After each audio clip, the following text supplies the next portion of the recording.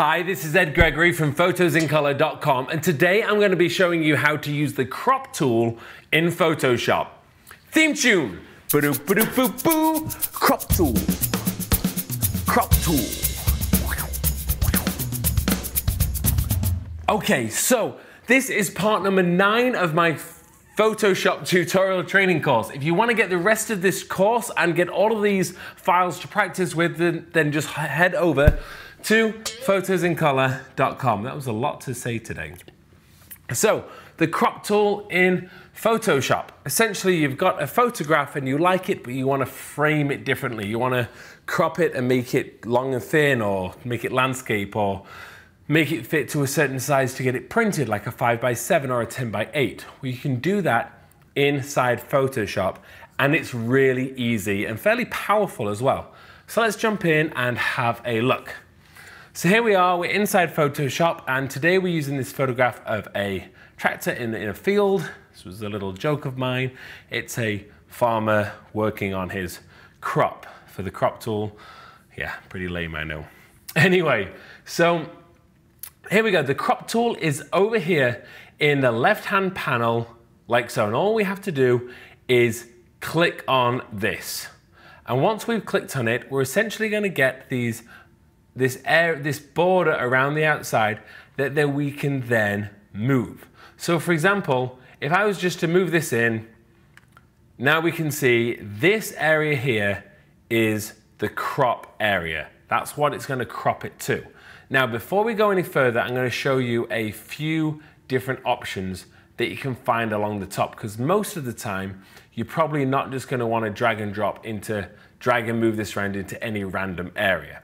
Now, the first thing that you're able to do, okay, so if I just come out of this, then we go to the crop tool. Now, if you hold down Shift, as you drag this, it's going to keep the current aspect ratio, which can be a huge help.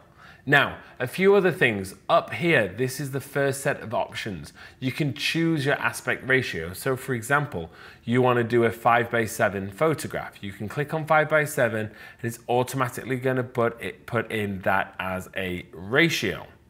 Now, if you hold on Shift as well, you can actually drag that area, and what it will do is it will actually draw a box which is at that ratio, 5x7, whichever size you want. Now, if this is portrait, you want it in landscape mode, okay? Really simple. You hit these 2 arrows here, and it's just gonna rotate that round for you, which is a huge help. Now, if I was to just drag this around, you can see it's always gonna stay like that. So for example, I might want to go 16:9, like a wide screen, okay? Like from the movies, for example. Now, as I move it, it's going to keep this box so I can see what's going to happen. So for example, I might like this kind of a look. Now, I have a few other elements up here. Now, if it's straighten, okay, what that means is I can draw a line along the horizon, for example. So in this, it's quite easy. I have the ground, so I can just draw this and it's going to make that nice and flat, which is great. Now I've got this grid over the top. I have a selection so I can choose what I want this to be. So for example, I've got rule of thirds, which gives me the 9 boxes, which can be helpful. I've also got this one, which is the golden ratio, which is similar, but it moves them all a little bit differently, given a focus to the center. And then there's all sorts of ones. You've got diagonal lines, so you can use these to help you crop your image. So for example, that's quite a nice crop for me.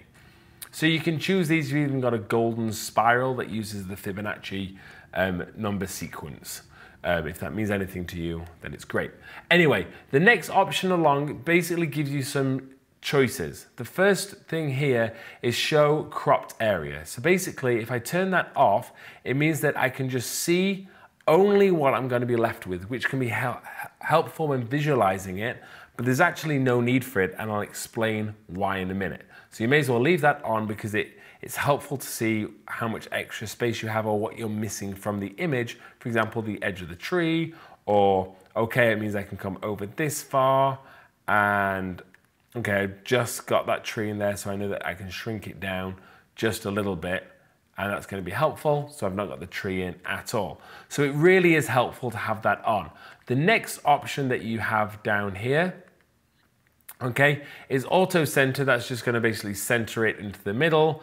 And then you've got the enable the crop shield, which means that if you have that deselected, you literally just get the box around, and this actually makes it harder to see what you're cropping. So the basic settings that it gives you, for me, is kind of the best. Now, the next one is the most important thing within this, and that's the delete cropped pixels box. Now let me show you what happens if I have that selected, okay? So let's say we're gonna crop it like so, and I hit return. So to come out of this, I can either hit the tick box, I can hit enter or return, or I can just double click on the box. There we go, now we've cropped it. Now, the challenge with this is if I go to the move tool by selecting this up here or V, now I can't move this around because I've got rid of all of those items. Now if I duplicate this layer by hitting Command J, like so, hide the bottom layer, and now if I move this around, look, you can see I got rid of everything. Okay, so let me just step back a second by Command Option Z or Z will take me all the way back to here. Now let's go back into the crop. Now let's do a similar crop from what we're going to do. Let's just go in, say here. And now look what I can do. If I deselect that, now hit return, and watch what's going to happen. So now we have it here, but if I go to the move tool, can you see this box up here? I can now move this around and it's saved all of those different areas, which means that I can go in and change that crop whenever I want.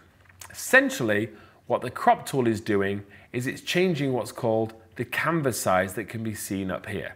And again, I can come into the canvas size and I can change these numbers. Okay, so for example, if I made that 8,000, what you're going to see is it's actually changed the canvas size and it's added it in. So that's all the crop tool is doing. It's giving you a visual way of seeing what the canvas size option is doing. Now, a few other things that you could do with this. So let's step it back to the beginning, the original image. And what you can actually do with the crop tool, let's keep it in 16:9, why not?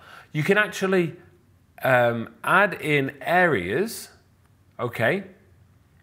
Which is, so you can rotate, by clicking outside, and you can actually rotate the image and you can see where the frame is inside, and it always makes sure it doesn't add any borders. But what you can also do, let me just straighten that back up, okay? But what you can also do is I could say, well, I want to actually make the image hang off the side, so I've got this area over here, like so. Now you might be wondering, why would you do that? Well, essentially, if you were to imagine this, what if I wanted to make this side, so I'm just going to use the marquee tool to select all of this. I'm going to go Edit, Content Aware Scale, and I'm going to drag this over here. Now, essentially what I've done there is I've just added I've moved and stretched this, and now I've made the tractor on one side. But incredibly, coming back up to the Move tool, if I was to move this, you can see the tree is still available. But look where I've extended it. It's only extended it in that one area.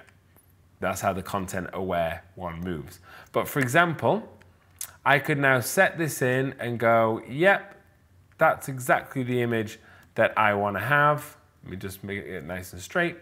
And I know it's 100% definitely 16:9. So that there is the crop tool and how to use it inside Photoshop. Remember, there's some great tools within there. You can choose to keep the rest of the image by not cropping out the unused pixels. Definitely recommend doing that. Anyway, if you like this video and you want to watch the rest of my Photoshop training course, then head over to photosincolor.com where you can get the entire course and these project files. Also, please like this video and definitely subscribe, as I have loads more tutorials on their way. This was Ed Gregory for photosincolor.com. Theme tune?